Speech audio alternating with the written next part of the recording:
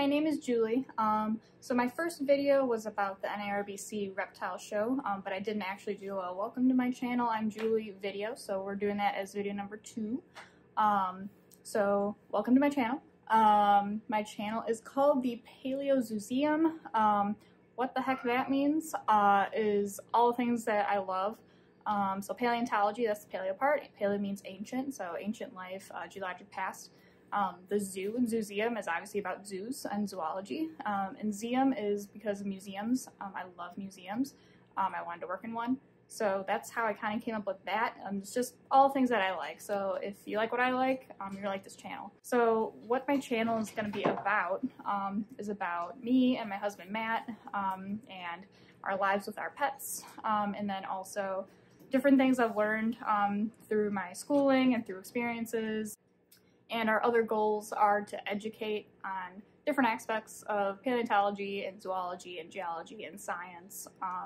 We're big science people, so that's what we want our channel to be about. So also part of this video, I'm going to show you a few of my pets just to, entice you with that, front image of meeting my pets. I'm only showing you a couple, so you have to keep watching the channel to meet the rest of them. So I'm definitely going to showcase my animals and anything cool about them, tips about their care. And then I want to do kind of a segment where I kind of mush my passions of paleontology and pet keeping. So I want to do like segments about keeping a living fossil, basically. So if you like, titanoboa, what animal you should get if you want like a titanoboa in your life. If you're, into really weird fossil things, like what could be the modern equivalent that you could keep. I also have some cool friends that do cool animal and paleontology things across the country. It'd be really cool to interview them. Obviously, I haven't talked to you guys about it if you're watching it, but I'm coming for you. We're going to talk about your cool jobs because I'm jealous. So I'm going to probably do like a ask a paleontologist, ask a zoologist type section. I would like to also do museum and zoo reviews. Every vacation I go on is just revolves around zoos and museums, and I have so many videos and so many pictures. I think I can offer some good insight into, what's not to miss at that zoo, or if you should even go to that museum, etc. And of course, I'll do show videos because I go to the shows a lot. So I've gone to bird shows, reptile shows, rock shows. I don't think there's a lot of rock show videos yet in the PetTube community, but I can definitely do that because I'm into rocks. I love rocks. I also want to talk about, my college experience. I've gone to 3 different types of colleges: the basic public college, a specialized STEM public college, and then a Big Ten school. Just how their differences are, so if you're choosing colleges, what it's like and what's like to be kind of in each of those settings, because I definitely have a preference out of those 3. So things to know about me before you sign up for this channel is I have several degrees. I have 2 bachelor's of science degrees, one in geology, so the study of rocks, and one in zoology, study of animals. I have from that university a minor in museum studies, and then I went on to get a master's in paleontology, and then I'm working on another master's in earth and environmental science. It's a little smattering of all natural sciences. So my husband Matt has a similar background. He has degrees in chemistry and zoology as his bachelor's, with a minor in math, and then he also has a master's of education. So yeah, in this family we love education. We want to educate on all things that we find cool and interesting, and how to take care of animals and stuff like that. So my background, I volunteered at the Brookfield Zoo while I was in high school in a program called the Youth Volunteer Corps, so YVC. If you are a teenager in high school and you would like to, kind of get zoo experience, that is a wonderful program. So there you not only do interpretation of exhibits with like skulls and different like fur and different props to teach people about the animals at the zoo and about conservation. There's also a little side track called Science Track, so creative, where the first year you come up with a science project based on observation. The second year you get paired with a zookeeper. You pretty much follow them around. You get to take care of the animals, clean up after the animals. You definitely have free labor for them, but it's actually really fun. What's really cool about that, program at the zoo was that you would present your work at the end of the year to the actual board of Brookfield Zoo, and that was pretty neat. The first year was just like a poster science fair, and the second year was actual talk. So I have given a talk at Brookfield Zoo. It was pretty cool. It's a wonderful resume builder if you're a high school student that wants to get into zoology. So me and my husband actually got married at Brookfield Zoo too. So our theme was a science-themed wedding, so we had molecules and beakers, we had a Unity volcano, but we got married in front of the dolphins, and then had our cocktail hour type thing in the swamp at that zoo. So yeah, our whole lives pretty much revolve around our animals. So I've basically had reptiles my entire life. So I got my first reptile when I was 8. And then my parents were really cool and supportive, and so I had about like 5 or 6 reptiles growing up at my house, along with some other animals. So they were really, you know, supporting my dream of working with animals. So me and my husband live in a house. So when you have a big collection of animals like we do, you kind of have to have a house. It's kind of just easier when you have a big space for them. We converted our 3-car garage into our temperature-controlled reptile room. That's where I'm in right now.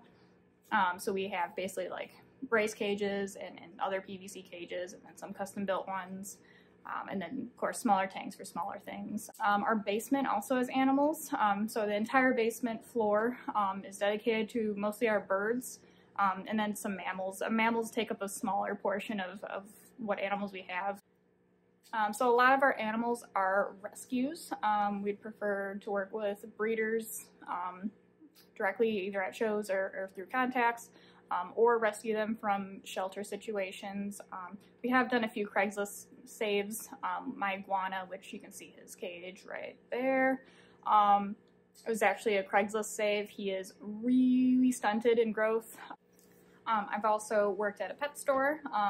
Fortunately for you guys, it's a chain pet store, which I know is very taboo, but I am helping the general public be educated in what they're getting and what products to get. So I do feel good about that. So I have my perspective on that I can kind of share. I do know pet products from like every chain like the back of my hand. So yeah, I can always offer stuff on that for you guys. Another thing you should know about me is I'm pretty awkward. I'm pretty quirky, I'm pretty weird. So I'm probably just gonna sing about animals at some point. Not very well, but I'm that type of person. I've done a lot of paleontology, I've gone on a lot of digs, mostly in Utah, some in South Dakota and North Dakota. It's pretty cool. If you're looking to be a paleontologist in college, look for externship and internship programs early on. I was lucky and got an externship for spring break my senior year, where I was paired with the Natural History Museum of Utah.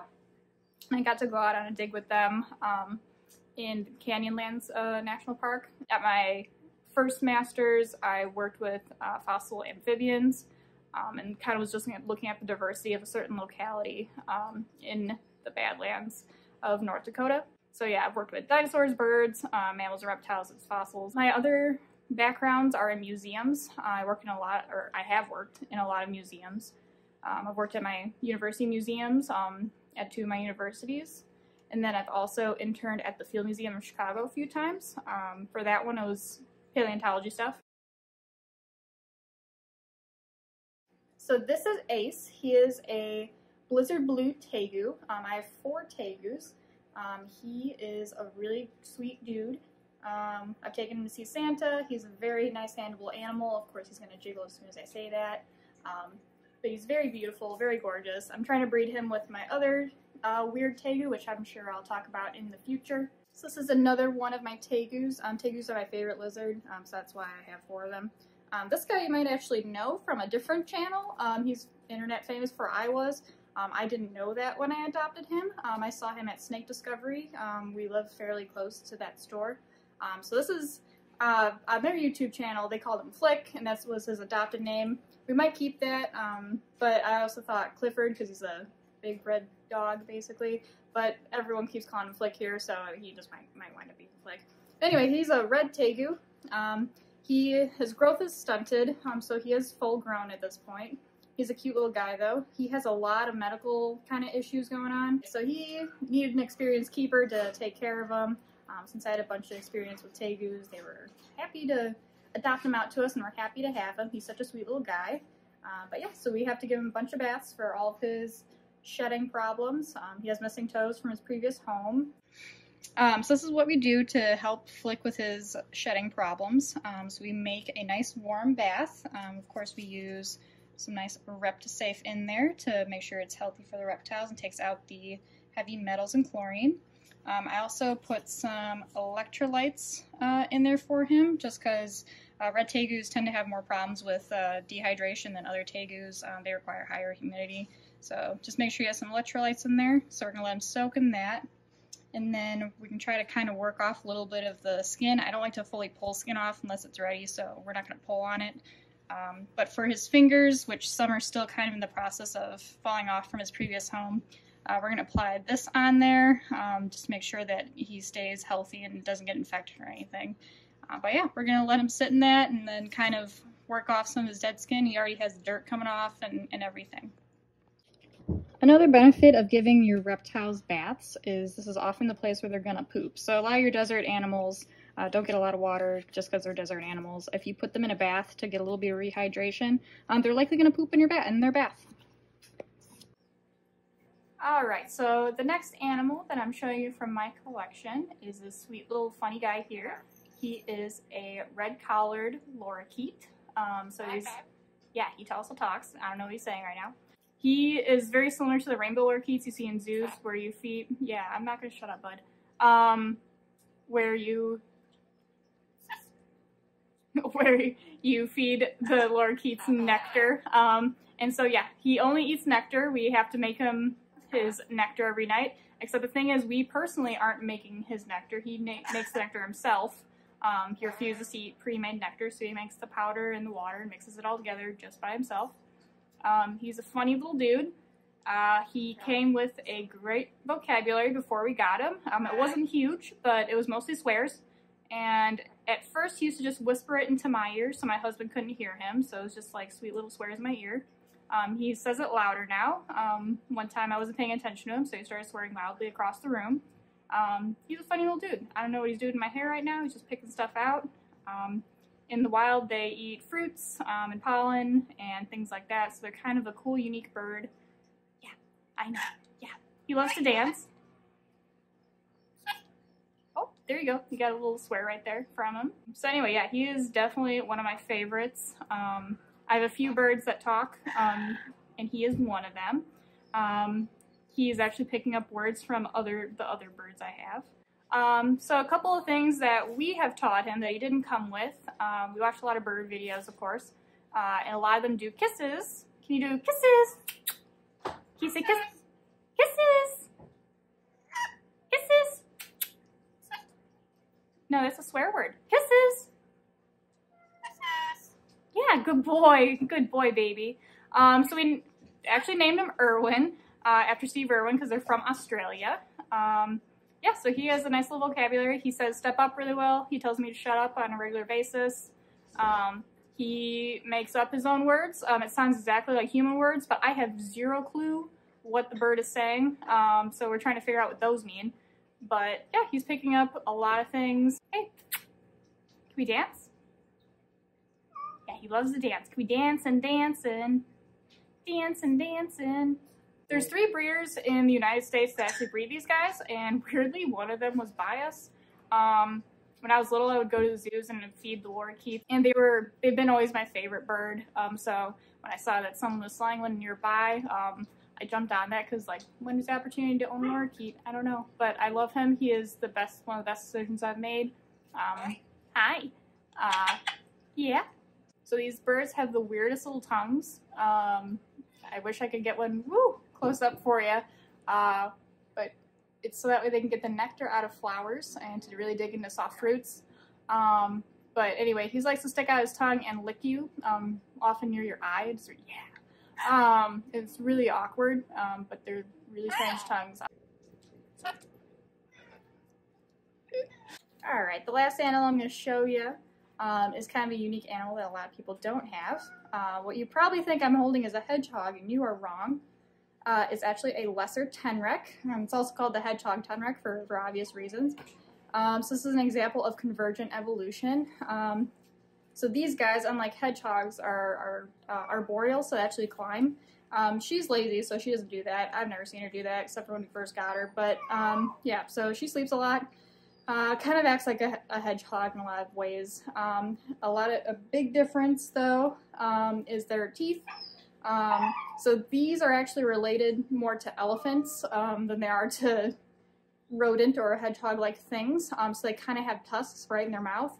So if you get bit by one, it really hurts, and I have been bit by her. Her name is Pear because she's a prickly pear. So let me show her to you. So if you look, they have a little bit of a different face and different claws. They use those for climbing. So she mainly eats bugs. She doesn't eat her cereal quite as much. So these go into torpor during the colder months. So it's kind of like hibernation. They really slow down and they don't eat a lot. And then once the warm weather hits, they, wake up from their slumber. She's done this every year since we've had her. She's very sleepy. We just woke her up. It's not nighttime yet. They're nocturnal. So she is not liking that I woke her up from her nap. So tenrecs are also a longer lived species than hedgehogs. Hedgehogs only live about 4 years. This can live up to a couple decades. So it's actually kind of a cooler species. I think they smell less than hedgehogs too. I actually recommend them more than hedgehogs. I do have a hedgehog, but yeah, which I love to death, but yeah, she's getting older. Well, I know this one I'm going to be with for a while. So I hope that you stay and enjoy my channel and stick with me through the years. I'm just doing this for fun and education. So thank you for watching through this video, and I hope to see you soon. Like and subscribe.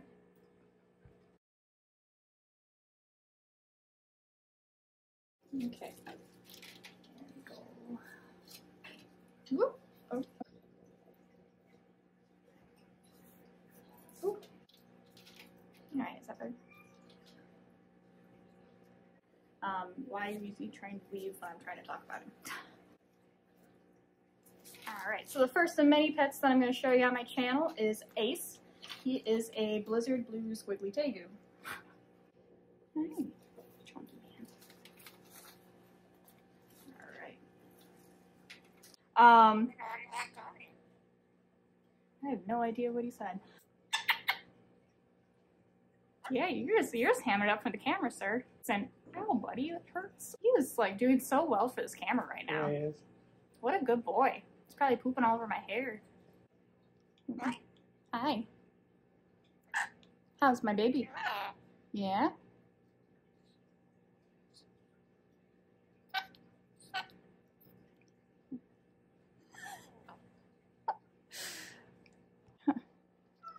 She licking me? Why are you licking me? That's weird, man. Or you can grab her toesies.